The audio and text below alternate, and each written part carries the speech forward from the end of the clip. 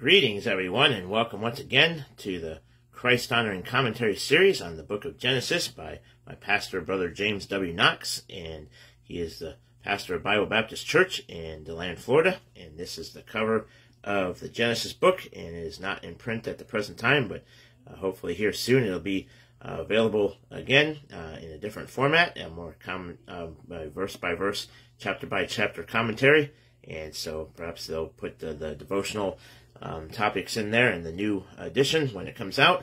So, but this is the original book here, the devotional type book there. And so today is the 20th, and the topic is titled A Raven and a Dove. And before we get started on that, I'd like to greet you as always in the name of our Lord and Savior Jesus Christ, who is the Lamb of God, which taketh away the sin of the world. And he too can be your Lord and Savior today if he's not already. And he's not willing that any should perish, but that all come to repentance and trust his only begotten Son, Jesus Christ, and he will save your soul and wash away all your sin, and then show you how to have a Christ-like life and have a good, solid relationship with him as you learn and grow. Amen. And to find a good Bible-believing church and all that. So, praise the Lord. All right, so today is the 20th of February, and it's titled A Raven and a Dove. So, and this is from Genesis chapter 8. And Brother James writes here, 2 birds left the ark some time before Noah, his family, and the surviving animals and mammals. The first to go out was the raven, Genesis 8:7. The next was a dove, Genesis 8:8. The ground was still muddy, littered, and no doubt strewn with Carrion, that's C-A-R-R-I-O-N, Carrion. For this reason, the dove returned unto the ark. The raven, however, never came back. That's interesting. The raven never came back. The raven is an unclean bird. That explains it. Leviticus 11:15 and Deuteronomy 14:14, and would have had no difficulty picking its meals from the decay left behind by the receding flood. By contrast, the dove would not set foot on such nasty ground. Right? Such is the historical fact. The spiritual truth represented is somewhat more complex. The key is the little phrase in verse 7, to and fro. This is Satan's testimony of himself in Job 1:7 and 2:2. This is what false doctrine will do to one influenced thereby. Ephesians 4:14 is the reference.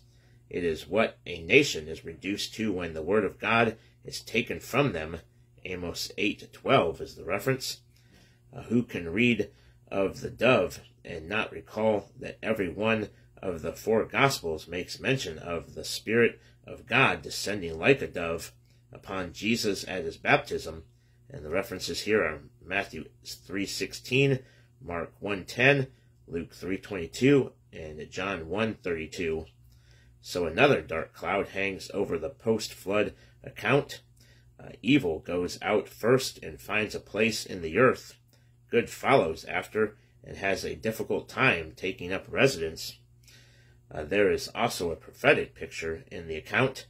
During the tribulation, Satan and the host of darkness will be loosed, but there will be an appeal from the Spirit of the Lord through the 2 witnesses, the 144,000 and their converts, but as this witness is largely rejected, it will be withdrawn.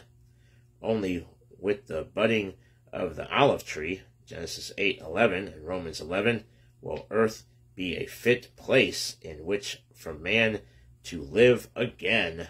Hallelujah. So that is the end of the topic on a raven and a dove. And good, interesting stuff in this devotional topic here, this outline. So praise the Lord. All right, so hope you learned something today. And you learn something every day from these outlines here and these topics. So, and tomorrow it will be the 21st, and Genesis 8:20 is the verse here, and the topic we'll be going over. And it says here in Genesis 8:20, and Noah builded an altar unto the Lord. So that will be tomorrow's topic, and it's 2 pages. Starts on page 73 and goes to page 74 in the copy of the book I have, which was printed in 2005, the second edition. So again, that's the copy or the cover of the book, I should say. And so that's that book, and you can probably find that somewhere on the internet. And you can find all of Brother James's books online at www.jameswknox.org, or go straight to the book store part of the website at store.jameswknox.org and look up all the books and other materials that he has on there. So amen. And then the Baptist Bread devotional that I do, another broadcast I do, Baptist Bread and Scripture Song broadcast, and that's available to watch on either Facebook or the YouTube channel, however you watch these broadcasts. And the YouTube channel is Ambassador for Christ Broadcasting, or typing in Baptist Bread Broadcast and look me up that way, and like and subscribe and hit that notification bell so you know when I'm posting these up. So amen, and praise the Lord for these books by Brother James, and amen. All right, well, that'll be about it for today. So thanks for watching, and may the Lord richly bless you until next time. Bye-bye for now.